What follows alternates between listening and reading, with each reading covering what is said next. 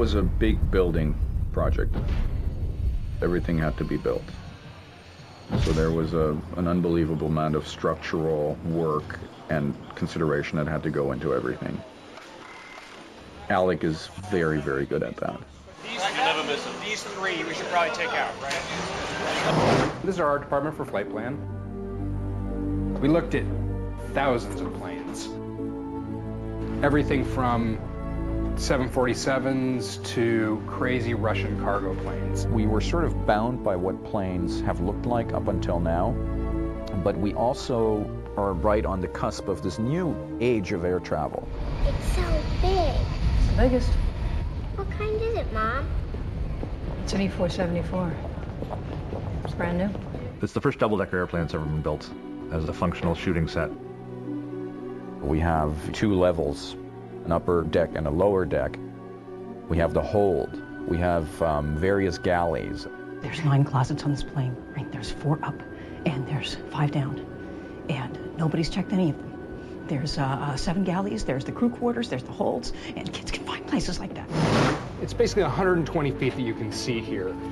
Galley 4 behind, and then there's galley 2, lounge, first class, cockpit in front. The overall length of the plane was about 250 feet. So long, very long.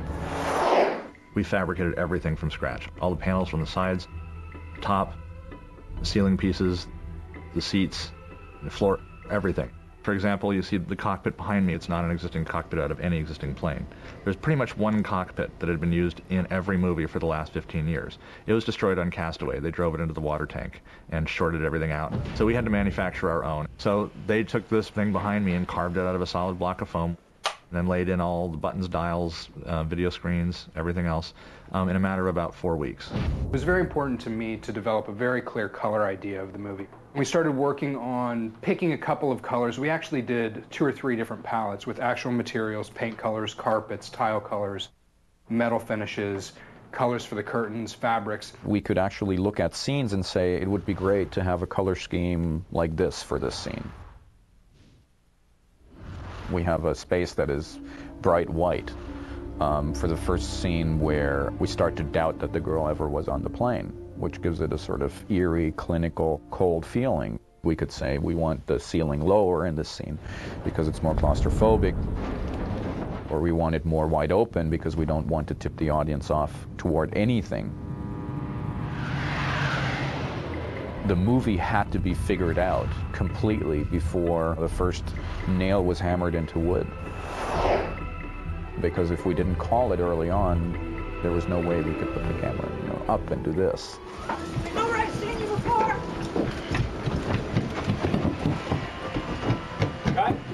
We actually built overhead railings that ran along the lengths of both corridors, where we could hook in a dolly that the grips built and from which the camera then hung. So basically this is set up, and it actually will hold about 700 pounds. So we can have, and sometimes they actually put both sides of it together so you can have a camera that travels across the center section of seats.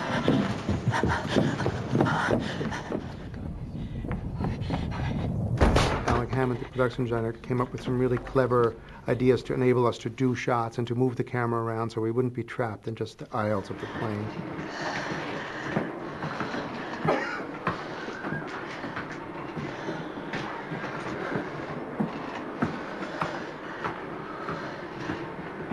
Is that 4? That's 4. 4. You're crazy. You're all crazy. She was never on board. I carried her on board. Beautiful. That was fantastic. Oh, that was weird. Wouldn't that be funny? So if you guys were all like stuck against the wall. The other end that's being over her on Rich, is that other... We built the plane to shoot. That was specifically engineered to be shot in, and that was as much of a consideration as the actual design of the aircraft from a just physical beauty standpoint. We talked about being able to shoot not as if you were outside the plane, but from the outside of the plane, basically over the exterior seats in as a good angle.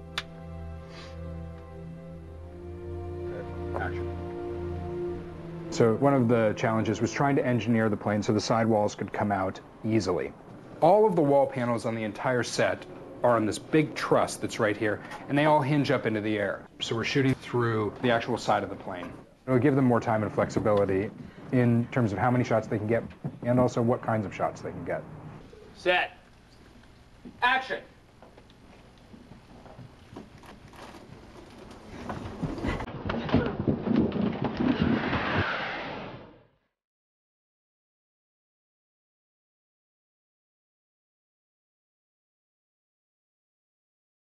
All of the ceiling pieces over the aisle also hinge.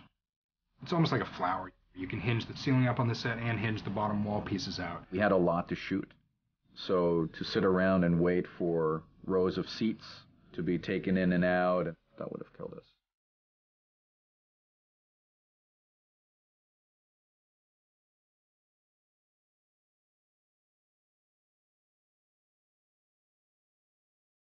We tried to keep the space as interesting as we possibly could, and part of that was having about 5 or 6 lighting setups built into the plane that were very different from one another.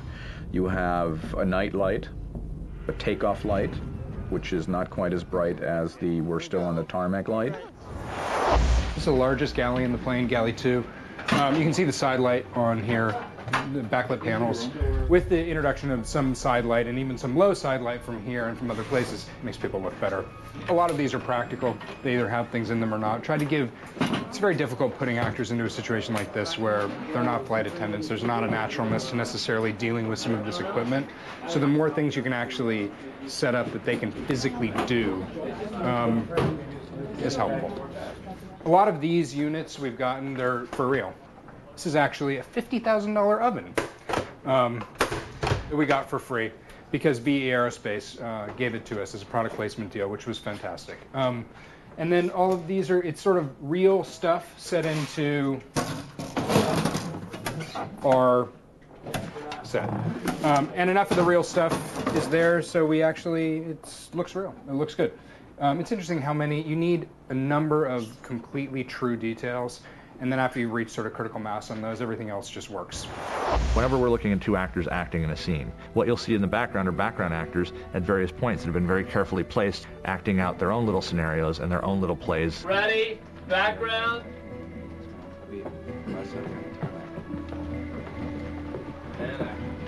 Every single person that gets in the plane has been handpicked by Robert. We had several thousand people audition. We had 150 on the upper deck. We'll have 300 on the main deck. It's logistically an immense amount of work just moving that number of people on and off a plane. We have 8 doors and 4 stairways to get people in and out of the planes. We also have to dress them every day, and they also have to have 3 changes of clothing. In case something gets spilled on them, something gets lost, we have a replacement for it. Every magazine that they're reading, we have to create. We have to clear all the artwork in it. Every computer graphic that they're looking at, we need to create. The Welcome to Aalto Airlines intro to people boarding the plane is a morph between flight attendants, 20 people speaking 20 different languages. 欢迎您登机，欢迎来到 Aalto Airlines. Benvenuti a bordo. Benvenuti alla Aalto Airlines. It used to take a month or 2 to do that. We basically had to do it in a day, put it together in about 24 hours and turn it around for us to be able to play back on the first day of shooting. I think it was about 4 days into the first week where we went, oh, we're on a plane. Right. This is going to be tight. And it is. Yes, step out. It's quite cramped, quite claustrophobic. That just adds to the tension, I think, you know. Hopefully you'll feel that you're in there and you're suffering yourself. Having to do the vast majority of a film in one location, it's like creating a little world. That one thing that we're building has to serve an enormous variety of purposes. I love the designing period of the movie when everything is still possible. It's very gratifying.